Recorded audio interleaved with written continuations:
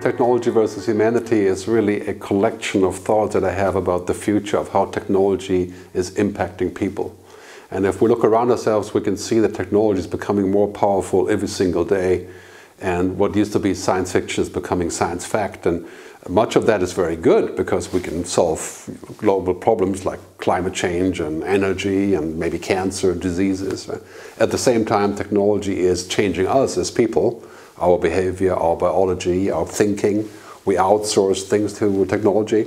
And then all of a sudden, technology in this exponential curve becomes extremely powerful in the sense that we may eventually kind of lose control over what exactly it does. And the title, Technology versus Humanity, is really meant as a provocation.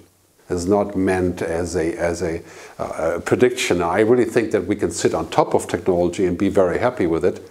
But we're going to have to do something about making that balance right now and finding something that I call digital ethics, right? Finding a way forward with technology, not being run by technology, as the bottom line of the book is really kind of embrace technology but don't become it. We're not going to stand here and say that in 10 years robots will take over the world. This is up to us to define, right? The future is what we make it. So it's very important to realize that technology, humanity, the topic is not technology wanting to take over humanity. Right?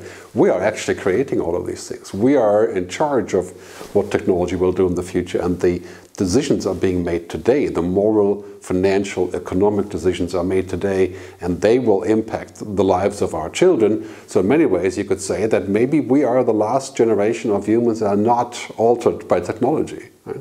And that is a very, very big thing. So we really have to think about what it means, where the future has taken us, and how we get in this exponential scale. You know, we're here now, but we're going to be here in 5 or 7 years.